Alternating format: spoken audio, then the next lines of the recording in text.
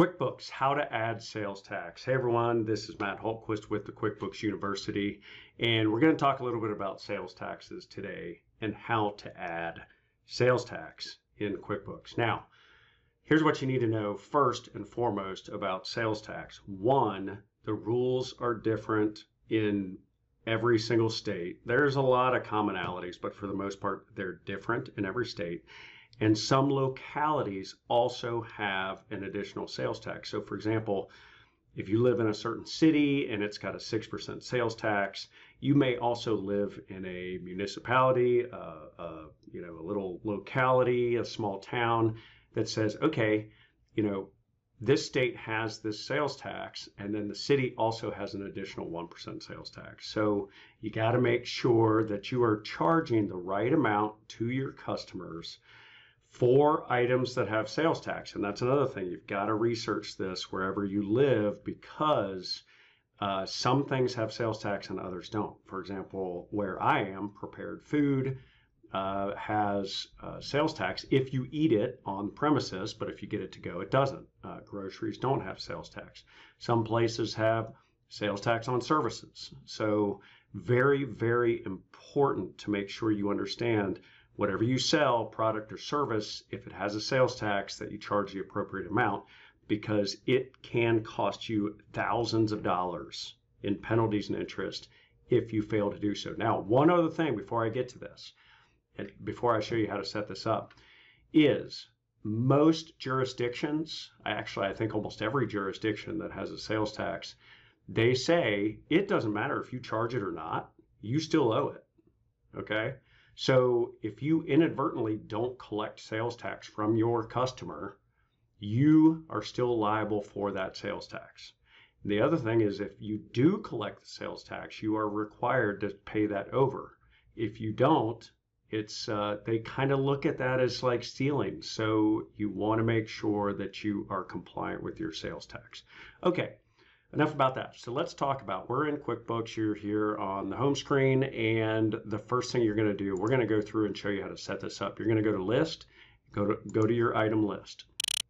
All right, so you can see here we have our item list. The item list, all the different types of things, services, whatever you bill for, inventory, non-inventory, etc. Now, in this sample company file, you're going to see down at the bottom there are sales tax items. This is what you need to set up. All right, so what I'm going to do, I'm going to right click and I am going to click on new, and I am going to choose sales tax item. All right, so we're going to say this is a South Carolina sales tax where I am recording from. All right, so this is just a general statewide sales tax. Okay, we'll say sales tax, that's fine. Actually, I'm going to put a SC in front of this so I can know the difference. And we're going to say this is 6%. All right, 6%. And the tax agency, let's go ahead and pick one. It's going to make me pick the tax agency that I want to put this to.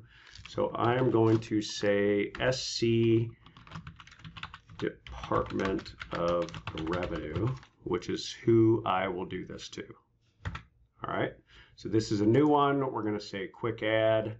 And that's a vendor, so we're going to say okay. So now we have our SC sales tax set up. This is automatically going to sales tax payable which is a liability, because when you collect that sales tax from somebody, you have to pay that over to the government. And so it's a liability, meaning you owe that money to the government. You took it from somebody that bought from you, and now you have to pay it over to the government. Okay, so now when you go to do an invoice, or even a sales receipt, either one is going to be the same. We're going to say customers, and we're going to create an invoice right here.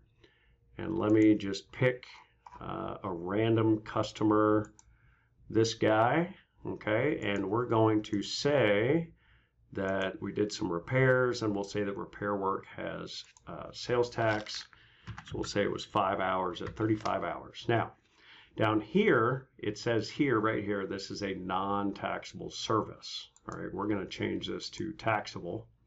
And down here, since this is a South Carolina sales tax, we're going to change that. Now, When you set up customers and you set up the item, so for example, this item repair work, you can have it default to non-taxable or taxable.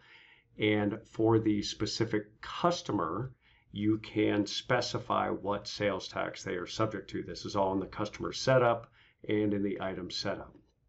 That way, whenever you pull up an invoice or create an invoice or a sales receipt for that customer, it will default to the item being taxable, so it's taxed, and the locality, so South Carolina sales tax, it'll default to that 6%. So now that you've done this invoice, you see it adds it up to $185.50. And as soon as you collect this, or actually as soon as we save and close this, it's going to record that liability as a sales tax payable. And then you will have to pay it over to the government. All right, so those are the basics on how to add sales tax in QuickBooks. Any comments, any questions, please feel free to leave those below, and I will see you in the next video.